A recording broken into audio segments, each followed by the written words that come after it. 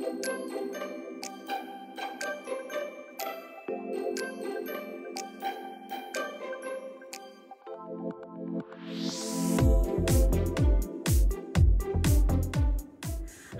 everyone, it's Jessica, and today we're going to talk about Lolita fashion and how to start with the fashion.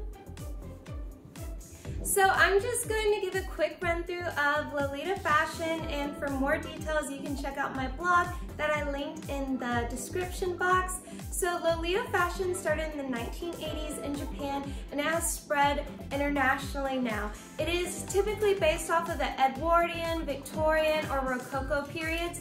So it's very much about modesty and innocence, and that's kind of the look. I want to emphasize that this fashion has become international. It is a trend that anyone can participate in, no matter their age, their race, their sex, anything else. Nothing should stop you from doing a fashion style if you want to get into that fashion style. So please do not be discouraged, because the Lolita community should, if it isn't already, be accepting. I'm going to give you some rundown of the basic Lolita language and the terminology that we use, such as OP, which is a one-piece dress like this, and then you have a jumper skirt, which is kind of like this, but this is called a jumper skirt, and it's where basically you don't have sleeves, so you have to wear a blouse underneath. There's also just skirts, which are called SKs, that go with the blouse as well if you don't like the dresses. So OTT stands for over the top, and that's what you want with your cord. You want it to be over the top. I still need to work on improving this and accessorizing more. And also there's motif, which is kind of like the theme that you want. So on my dress there are kitties and crosses. So I did a little theme where I have like this little angel, because that's kind of like heavenly. And then I have cat ears because there's cats on my dress. Next, what you call your whole entire outfit when it's pieced together with accessories and your wig and whatever else, you call it a cord, which is short for coordinate. Then you have COM, which is short for community, and also EGL, which is Elegant Gothic Lolita, which is typically a term that brands use that are more towards the Gothic Lolita style fashion. And the worst insult, maybe in my opinion, that a Lolita can hear is ita, which is short in Japanese for itai, which is pain. It's an insult, which means that your clothing is poor quality. So hopefully we'll avoid being told that in our lives. I've never been told that, but I don't like the sound of it, so hopefully I won't. So next we're going to talk about the styles. I typically love to do sweet Lolita, but there's also a variety of other things that may suit your appeal better, such as classic Lolita, which is more of a plain, solid colors, not much of a pattern print, maybe like gingham, or the material is the focus instead of having patterns on it, where sweet Lolita has cute little animals and candy, desserts, and like little Disney princess one styles. There's also Hime Lolita, which is also kind of like classic Lolita, but it's more Rococo era focused, so it's very elaborate, elegant feathers, big hair, that's like the Marie Antoinette style. And then there's the most popular one, in my opinion, is Gothic Lolita, so it's black Lolita outfits, and they have some themes like vampires, like dark cathedral style. That's really cool. And then opposite of that is Shiro Lolita, which is, Shiro is Japanese for white, so that's where you basically wear all white, and it kind of has like a broken doll feel, if that makes sense, which kind of now transfers to Guro Lolita, which is like Shiro Lolita, where you wear white, but then you have like blood splatters, and you might wear an eye patch because you're insinuating that something happened to your eye. It's very much like Nurse, like something kind of like a twisted, insane asylum thing, but it's still cute, okay?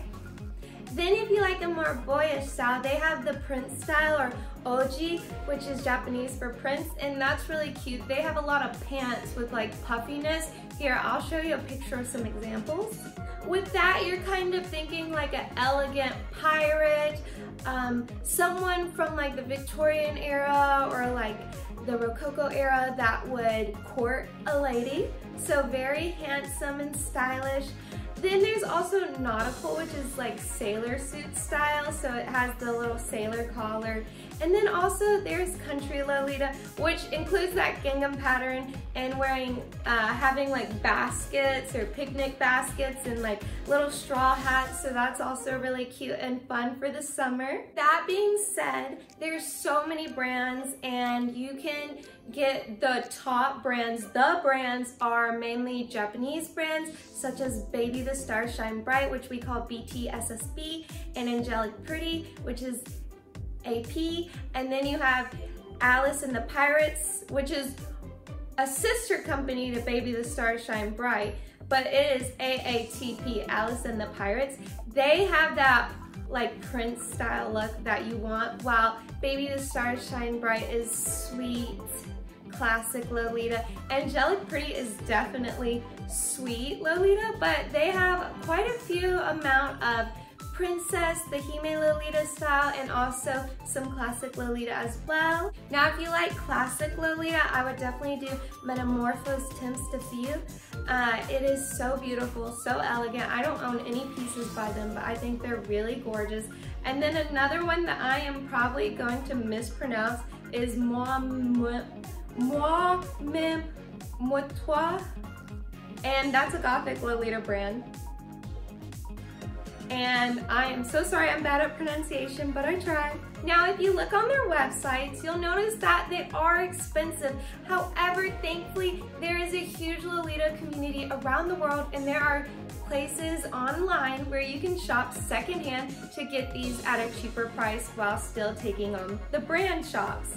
So there are so many communities online, but another like website is Closet Child, which is a secondhand Japanese store in Japan, and they do ship international. And then you can also check Lace Market, which has secondhand from all around the world. And if you're not sure that you're really invested in the Lolita brands, because even secondhand can cost you hundreds of dollars, you might want to do some indie brands. There are so many online websites to get them. They're usually Chinese brands. You can order them from their shops on Taobao, but you used to have to do like a third-party company, I'm sure you still do, to order it for you because the website's in Chinese. However, there are websites like Devil Inspired that have it, and My Lolita Dress.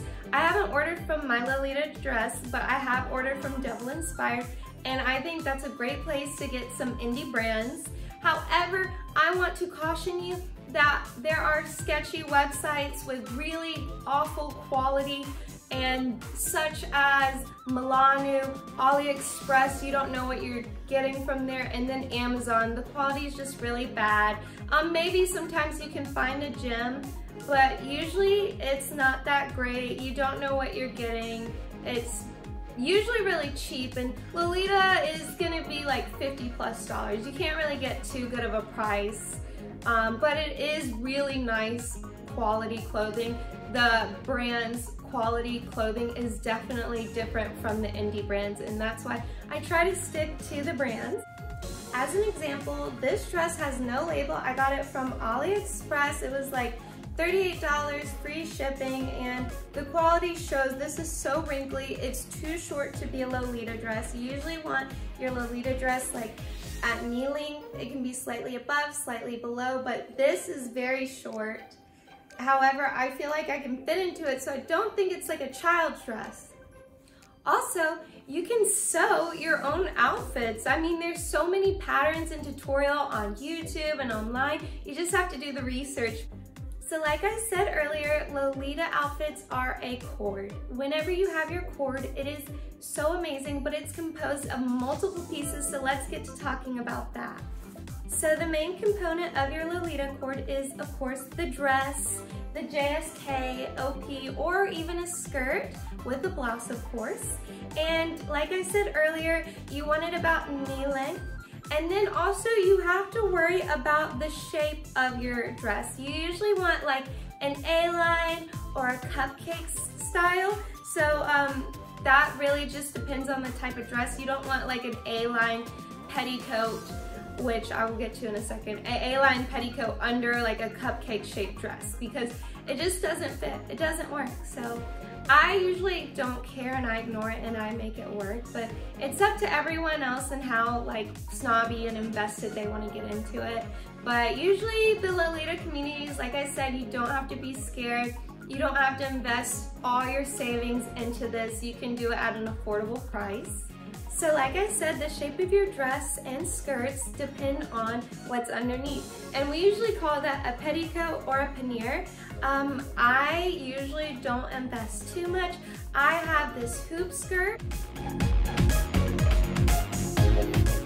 I bought the hoop skirt off of Amazon. I'll link it in my description below. And then you can also just wait and go to like a grocery store like Walmart or Target or whatever is in your local area the day after Halloween and buy those tutus at the discounted mark since Halloween is over. And then you might have to get like 5 of them and you just put them all underneath. And then also a lot of Lolitas, if you're like really hardcore, wear bloomers, like old-timey vintage bloomers, like the white, like kind of like pants where it's like tight and has little ruffles, super cute. But I usually wear just athletic shorts underneath because no one is going under my dress to see what I have underneath. So that's a little tip to save money, but some people really invest into this style. So that's totally fine, whatever you decide. So some indie brand models you can see don't have a blouse underneath, but I think to keep traditional with this fashion, since it's about innocence and modesty, you have to wear a blouse when you're wearing a skirt or a JSK. So like this blouse by Baby the Stars Shine Bright is really nice. You also want to think about your socks. You definitely want socks, that's a must in this coordinate. So I have some plain ones. I don't have any of my pattern ones available because they're at my hometown with my parents at their house. And I have these pink ones and there's ruffles, and you can do knee-high, regular length socks like ankle socks, or you can do tights. Here's some more ankle length sock. And then here is another like knee-high or thigh-high with like little ruffles that are cute colors. So I got these mainly from like the 2 long ones at Anthropologie, but you can also go on like the websites like My Lolita Dress or Devil Inspired. They have really cute tights with like little like kind of like a corset design or like a shoelace where it's crossed and then it has a bow at the top, or like polka dots on your tights. It's super cute and I highly recommend looking into that. And also brands usually make some matching socks or tights that have the same pattern as the dress or skirt.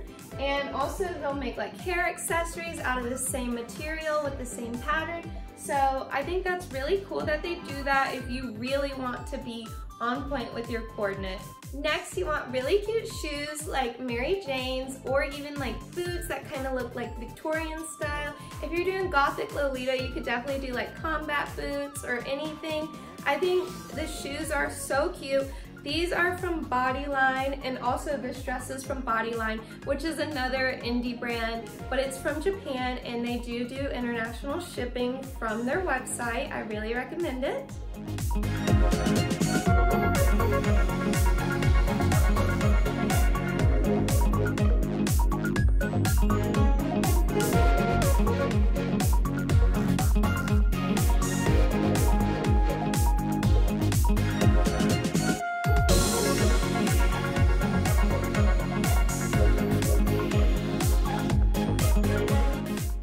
You definitely want wigs.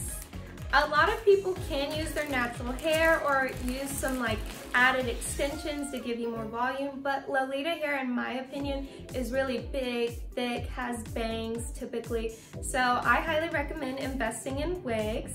Also, I'm not wearing any right now, but colored contacts like circle lenses are designed to make your eyes look big, which is a part of the Lolita look.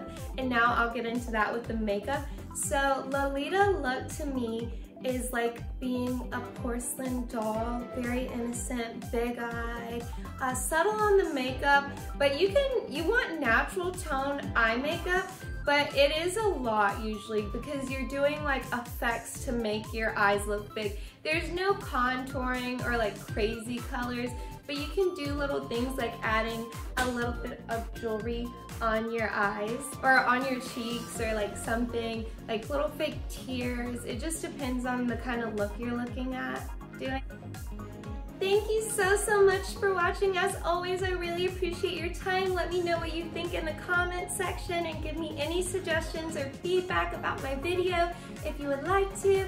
Again, I have my blog linked in the description below for more details and pictures on how to achieve getting a part of the Lolita community.